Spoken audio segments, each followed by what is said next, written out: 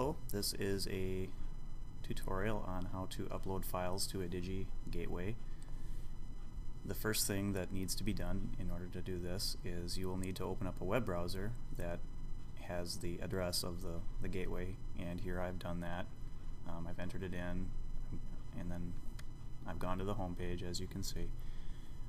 Once you've done that, you will go down to the Python section right here and click on that. And here we can see the files that are currently loaded. We're going to upload two extra files today.